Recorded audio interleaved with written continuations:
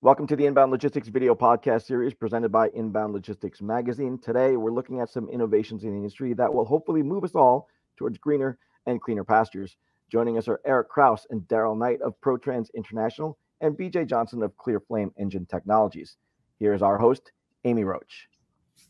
Thanks, Jeff. Welcome again to our guests from ProTrans and ClearFlame. I am excited to chat with you all today. We're going to talk about some really cool partnership that you put together for some transportation sustainability solutions.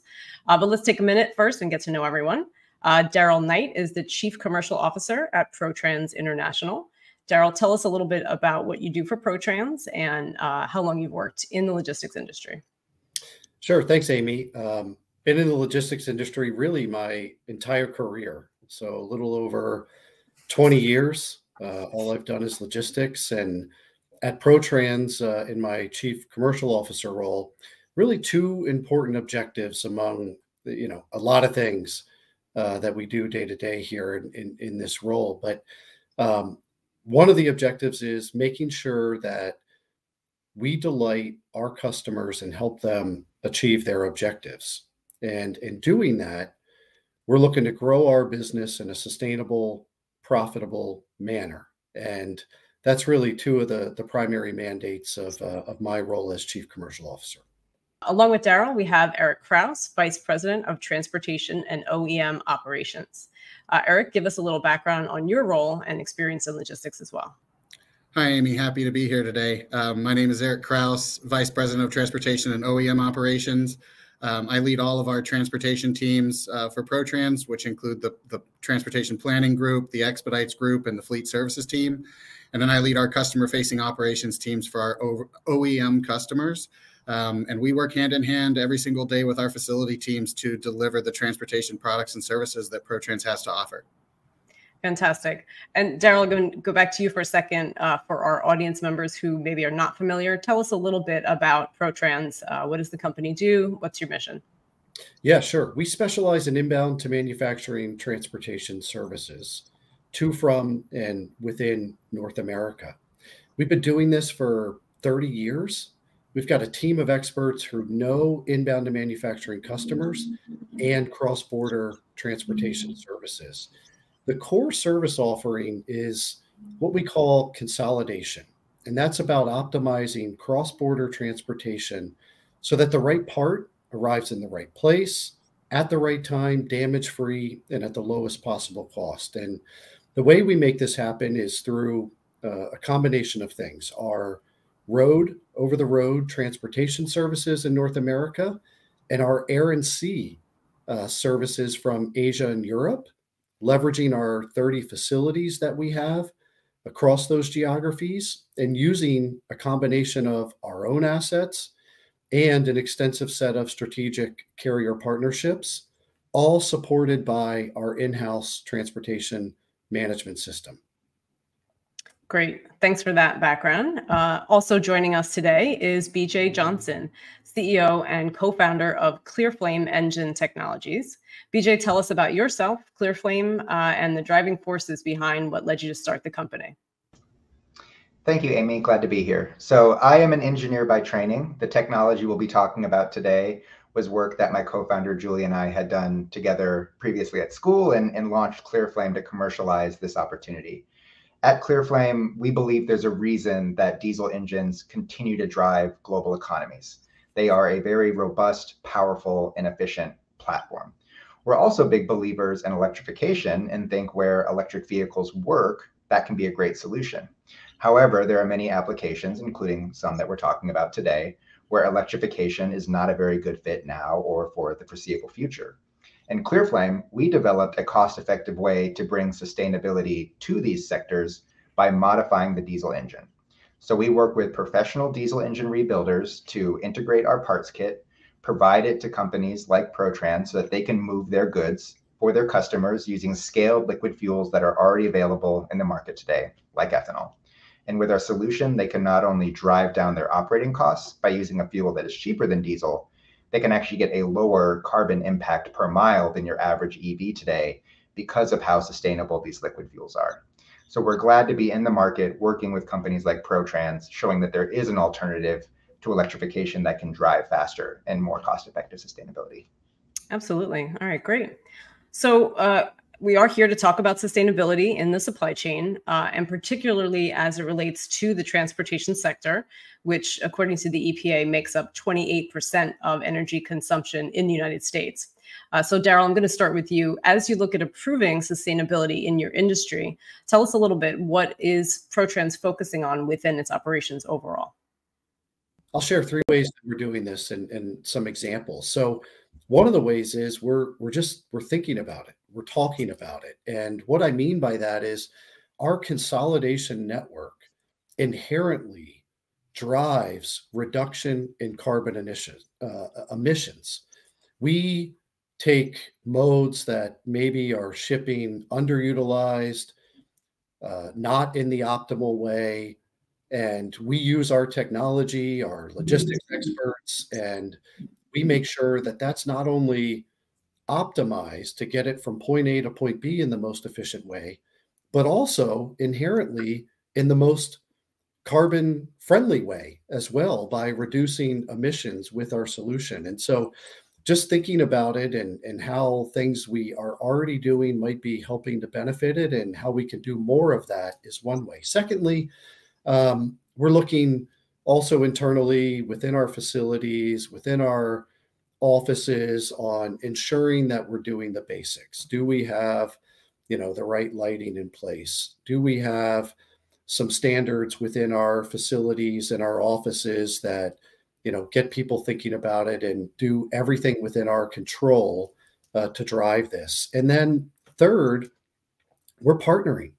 We're trying different things, such as what we're going to talk about more today, but we're just doing it. We're thinking about, pilots. We're thinking about innovation in this area, and we're just deciding to move ahead and create business cases to find where something is a good fit and good practical applications that align with our objectives, and which includes sustainability. Yeah, that's great. I love the actionable focus there. And it sounds like you're really looking at near-term, mid-term, and long-term solutions as well, which is, I think, how you have to look at sustainability today. I'm going to kick this over to Eric then. When it comes specifically to ProTrans's efforts in decarbonizing transportation, what trends are your teams focusing on? The focus at ProTrans is how can we improve emissions related to our ground transportation services. The bulk of what we do is going to be on trucks. We do offer some intermodal services as well. And so, right off the bat, the immediate kind of question is a customer's needs fulfilled by truckload only? Could it potentially be fulfilled by intermodal? There are some cases where a customer is willing to trade truckload transit time for intermodal transit time to meet their own ESG goals. And so, intermodal is typically 3 to 4 times more efficient than truckload when it comes to fuel efficiency. So, immediately that's kind of the first place that we can go to try and address a customer's desire to lower their carbon footprint or their emissions related to their transportation. But then secondly, we're also looking at what's coming out of the EPA and other government agencies when it comes to their policies and their regulations. We're focused on what are they trying to accomplish with those policies and those regulations. And right now, especially when it comes to the 2027, clean truck program that's coming out of the EPA, they're heavily focused on reducing greenhouse gas emissions and pollutants at the tailpipe of a traditional fossil fuel vehicle, a Class 8 truck that's running diesel fuel. And so over the last 15 years, there's been a lot of technology that's come out to try to mitigate greenhouse gas emissions or specifically pollutants that are coming out of diesel trucks. And that leads you to looking for alternatives to diesel. And, obviously electrification is a big thing in the industry right now. And every major OEM truck manufacturer is looking at electrification. But then there's also hydrogen, fuel cell technology. And a lot of these there's a lot of excitement around them, but they come with their own set of infrastructure limitations currently. And, when you run into that, you look at, okay, well, what are my alternatives for combustion engines, right? Fuels that we can put into trucks that we already have, or other engine platforms that are existing that might burn cleaner. And so you can look at compressed natural gas or liquefied natural gas. But we also found ClearFlame with their E98 solution, and that reduced tailpipe greenhouse gas emissions, as well as the pollutants that come from the combustion of diesel fuel. And so we were excited to partner with ClearFlame on some of our ESG initiatives with our customers. And I'm sure BJ will talk a little bit more about that. Absolutely. Yeah. Daryl, do you want to start and touch a little bit on how ProTrans came to partner with ClearFlame on the project? Sure. I mean, as I mentioned, we're actively trying to seek ways that we can partner and even get challenges from our customers to push us a bit. And in this case, we were very fortunate. One of our strategic partners was interested in finding a way to do a pilot that would be something aligned with driving a sustainability initiative. And we were able to find ClearFlame, and it really has turned into a great success story of something that is a shared objective between our customer and ProTrans, and connecting that to a broader mission that we all have in reducing greenhouse gas emissions, and doing it within the logistics industry and what we do every day. And so it's really an amazing, partnership and innovation at its best. Absolutely. And from what I understand, ClearFlame offers a pretty quick pathway from traditional diesel fuel through your technology. BJ, explain a little to us about the technology and why this offers a quicker solution in some ways. Yeah, there are a lot of fleets out there like ProTrans, certainly leading the way on trying to find ways to find sustainable solutions. Mm-hmm. I think ProTrans is pretty unique in the fact that they're actually looking at a really broad range of ways to drive sustainability benefits to their customers. But I think Daryl said it right. If you want to have immediate impact, you have to do it within the way logistics is done today. In the startup ecosystem, there's a lot of talk about disrupting markets. Logistics is a single-digit margin sector where you cannot afford to have product getting to your customers late. So it's a sector that really can't be disrupted. It's ripe to be transformed. People like ProTrans are transforming their greenhouse gas profile for their customers by using technologies like ClearFlame. And that's what we focused on. Our truck, from the perspective of the user, is exactly the same as a diesel truck. It drives like a diesel, pulls the same loads as a diesel, refills on a liquid like a diesel, but because we're able to modify those parts and use a cleaner fuel, they can transform their carbon profile, reducing their greenhouse gases by over 40% without disrupting the way they get business done today or really changing their economic models. We can offer price parity on a per mile basis with diesel today. And so it is that opportunity to work with companies like ProTrans advancing their sustainability goals without changing the way they do business. That's key to that rapid disruption. Absolutely. I like that idea of transformation. And I think, like you said, being able to move quickly on these initiatives without having to change the business model is huge. And Eric or Daryl, maybe you can jump in a little and talk. When it comes to electrification versus a solution like this, there are other, sort of hidden concerns with electrification as well with the EVs. Can you talk a little bit about those? Sure. When it comes to the electrification component of this, two main issues with it. One is range.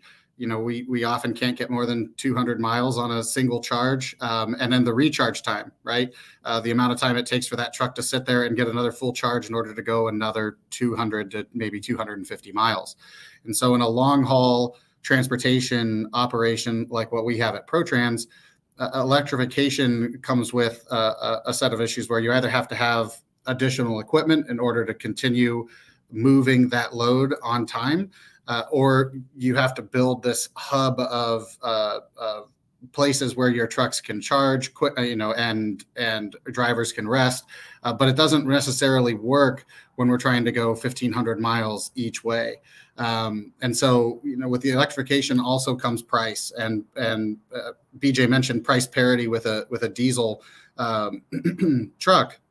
With the ClearFlame solution, EVs are significantly more expensive than your traditional Class 8 tractor right now. So on top of some of the operational barriers that we just have right now because the infrastructure isn't there, price definitely plays a factor too. Absolutely. And I imagine that price is another factor in scalability as well. I don't know, BJ, could you touch a little bit on how ClearFlame is sort of poised to help companies scale in these kinds of efforts? Absolutely. Julie and I started ClearFlame to do something about carbon emissions, but the reality of the world we live in, for many good reasons, is that you can't actually have scalable environmental impact if it's not also aligned with better economic outcomes. So we don't want to rely on the market saying, how much of a green premium are you going to pay? Some people can afford that, and that's great, but many people can't. And so if we really want to accelerate decarbonization, we have to say you don't have to choose between making money for your business and driving down your carbon emissions. We can do both. And in fact, you can drive down your carbon emissions faster by using more of a cheaper and cleaner fuel. It's aligning those two outcomes that's making it easier in a very thin margin sector to adopt green solutions like ClearFlame. Absolutely. That's great. Let's go a little bit more into detail on the recent pilot program that you developed for the tier 1 supplier and what those results were. Daryl, can you walk us through that? Sure. I'll give maybe a bit of a high level overview and would love for BJ to talk about kind of the intricacies of the specifics and the equipment and how it delivered the results. But we looked at roughly a 450-mile route that had daily round trips as a good pilot test area to implement. And one of the things we were also looking at is, ensuring, while it's very similar to a diesel truck and BJ will talk about that, safety is always the #1 priority. And so our drivers felt like it was safe, which is a big check, #1. And then the quality, is it reliable? Did it meet the transit time needs? When we're late, that has implications, and we don't like to be late, and we do everything we can to ensure that the quality was there. And then from a cost perspective, it's essentially similar pricing as diesel, probably maybe slightly more favorable, just depending upon kind of the pricing of the fuel. But ultimately, it had a great combination of safe, quality, cost-effective, and delivered a little over 40% of greenhouse gas emissions reduction. So we really see it as a success. Absolutely. BJ, from your end, is there anything you want to add on that side? Yeah, thank you for the kind words, Daryl. I'm certainly very proud of the fact that your drivers feel safe. This is something that we want the entire ecosystem that has to interact with ClearFlame to love working with our products. So I'm very glad to hear that. Also very proud of our reliability and uptime targets. I'm grateful for the ProTrans team to putting this in a really hard use case. This is something that we say to any potential partner out there. We don't want you to baby this truck. We want you to use it like you would a diesel truck so we can prove that it can do what a diesel truck does. They were also very good in thinking critically about, okay, what routes can we start on? While ethanol is nationally distributed, for early partners, we still have to drop fuel tanks at a specific location. So ProTrans helped us figure out what location could we put a fuel tank, what kind of out and back routes could we do from there. But they're also helping us think through the next step. How do we scale from here? What routes can we add by adding more tanks and other locations around the country? And that's something that's really important for us and partners, and two things that I think ProTrans does very well. They're going out there to their customers and trying to educate them about the ClearFlame opportunity so that more people can adopt our solutions and solutions like us. But they're also putting in the critical thought to how we would scale this. They don't just want to start with 2 trucks to say they're doing 2 trucks.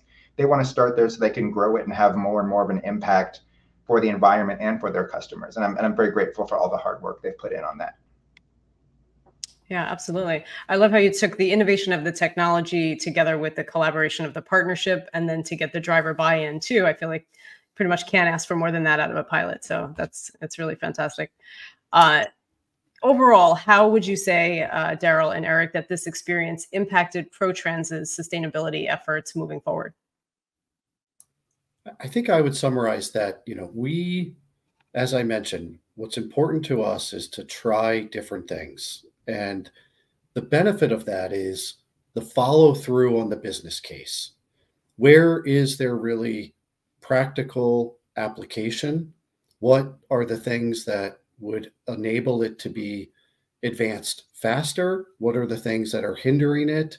So then as we look at our business and really our customers' business, which is our mission to help them achieve their sustainability objectives that we share, we can start to develop, okay, this technology, when we see these parameters and this criteria, we know that this is in the option space. This other technology, as far as reducing and decarbonizing, we know that it has this application at this moment, but if infrastructure goes to here, then maybe we can advance it beyond that. So I think it's a bit of just trying different things and understanding where, the practical use cases are. For us, operationally, outside of what Daryl mentioned from a broader perspective for the organization, when it comes down to the operations, the people that are going to tactically execute this on the ground, this opportunity demonstrated that it didn't have to be a headache. The traditional paradigms and narratives that come with, the move to greener, cleaner energy when it comes to transportation, there's something out there already that the drivers themselves don't have to particularly give up any performance of the truck. They don't have to overcome the performance of a truck when they have everything else going on the road. And so, for me, that was the exciting part about the result, was how much the drivers loved the trucks, performed exactly like a diesel truck. In fact, they said it performed better in some areas. And so that's important when we go to these next steps of moving towards, alternative fuels or alternative technologies for transportation, is that operational barrier isn't necessarily there, that's not something else we have to overcome. And that's going to be an easier sell for our folks. And it's something that truly that was what made me most happy about the result of this pilot. Okay, great. Before we wrap up, BJ, I'm just going to ask you, are there any other details about ClearFlame's technology specifically in this pilot that you want to share with us? Of course. We did this demonstration on an international LT625 truck that has a Cummins X15 engine that we modified with our aftermarket partners. We are providing these as effectively trucks as a service to a customer. So we're leasing on a per mile basis with the truck, the maintenance, and the fuel, if you need it, all included together.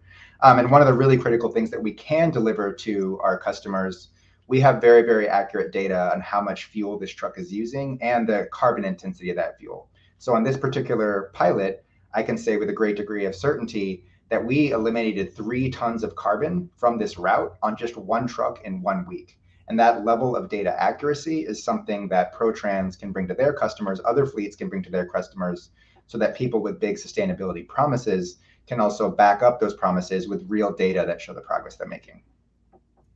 Really great data, really interesting pilot. And I thank you all for joining us today to share it with our audience. I think it's a really cool, actionable idea on a very important trend that everyone is talking and thinking about. So again, thank you for joining us, and thanks for sharing your story. Thanks, Amy. Thanks, BJ. Thanks, Eric. Thank you, Amy. Thank you for watching this Inbound Logistics video podcast. For more episodes, go to www.inboundlogistics.com/podcast.